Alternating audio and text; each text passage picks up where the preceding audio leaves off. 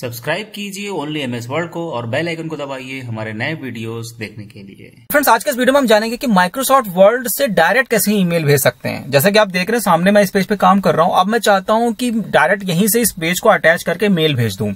तो इसके लिए मुझे किसी एक्सटर्नल सोर्स पे जाने की जरूरत नहीं है। यहीं से हम डायरेक्ट इस पेज को अटैच कर सकते हैं और जहां चाहे वहां मेल भेज सकते हैं।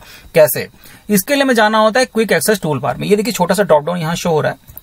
जब मैं अपना कर्सर इस पे ले जाऊंगा तो देखिए ये शो करेगा customise quick access tool bar. एक और बात बता दूं, कभी कभी ये यहां पर भी होता है स्टार्ट मेनू के बगल में। तो अच्छा, क्विक एक्सेस टूल बार में क्यों बता रहा हूं, क्योंकि जब इस पे आप क्लिक करेंगे तो यहां पर देखिए ईमेल मैंने पहले से चेक मार्क कर रखा है, इसलिए आपको यहां पर शो हो रहा है। ये देखिए ये रहा बगल में ईमेल छोटा सा शो हो रहा है। लेकिन आपको अगर आपको शो नहीं हो रहा तो यहां से जाकर के इसको चेक मार्क कर दीजिएगा तो ये यहां पर देखिए शो होने लगेगा।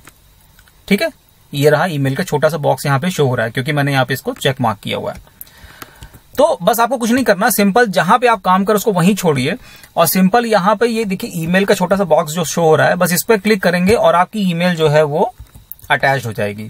बस थोड़ा सा वेट करिएगा, अभी आउटलुक में आपका जो भी पेज है वो डायरेक्ट अटैच हो जाएगा और आपको इसके लिए अलग से कुछ नहीं करना पड़ेगा। ये देखिए नीचे आउटलुक आ गया। अब मैं आउटलुक ओपन कर रहा हूं। ये देखिए यहां पर इसने सब्जेक्ट भी ले लिया अपने आप से, डॉक्यूमेंट 4। आप सब्जेक्ट चेंज कर सकते हैं। बॉडी में अगर आप कुछ लिखना चाहें यहाँ पे तो आप लिख सकते हैं। और यहाँ पे 2 में आपको ईमेल एड्रेस डालना है। बस सेंड पे बटन पे क्लिक करते ही आपकी मेल मतलब चली जाएगी। तो इस तरह से आप माइक्रोसॉफ्ट वर्ड का यूज कर सकते हैं ईमेल भेजने के लिए डायरेक्टली। आपको किसी एक्सटर्नल सोर्स पे जाने की जरूरत नहीं है।